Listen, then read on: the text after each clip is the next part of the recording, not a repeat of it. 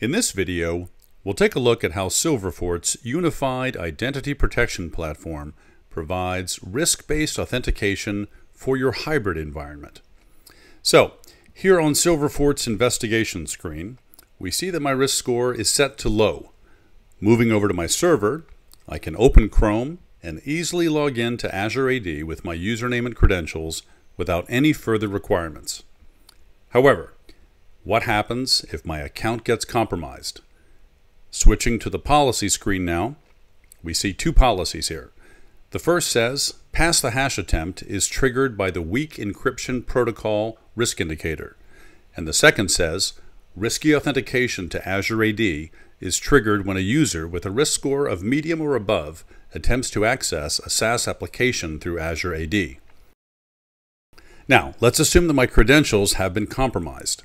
The attacker attempts to use them in a pass the hash attack, and this is the script we're running now.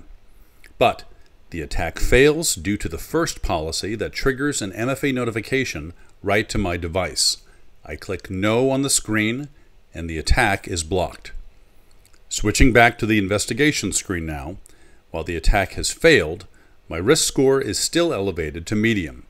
While the risk score was caused by an attack on-prem, it actually impacts all access to all resources, including Azure AD.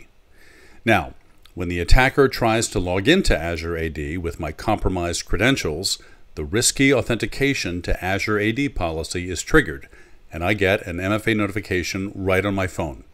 I deny it, and the attacker's access attempt fails.